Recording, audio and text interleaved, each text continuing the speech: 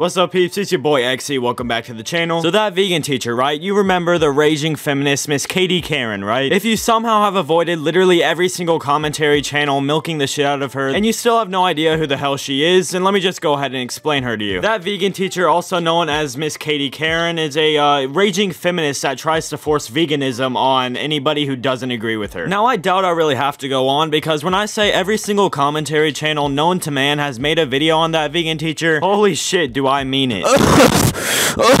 Like, man, I get it pulls views, but I just could not make that vegan teacher videos each and every day. I would literally go mentally insane. I wonder who's even watching these videos too. Like, it's just constantly the same video, the same format over and over again.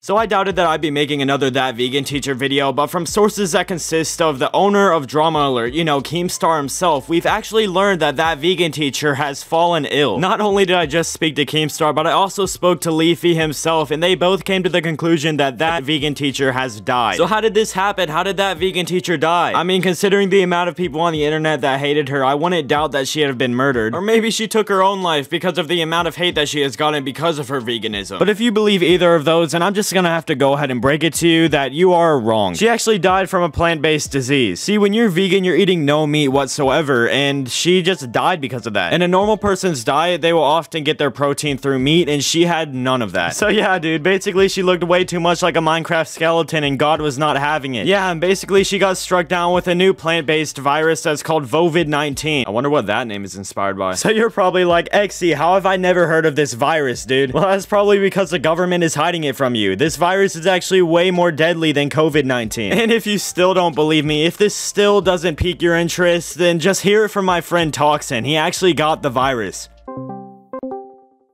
Yo, what's up? Yo, so the viewers are wondering, you had this deadly disease, right? Like, you died, right? Yeah, I'm dead. Yeah. Yeah, it's me. I'm dying.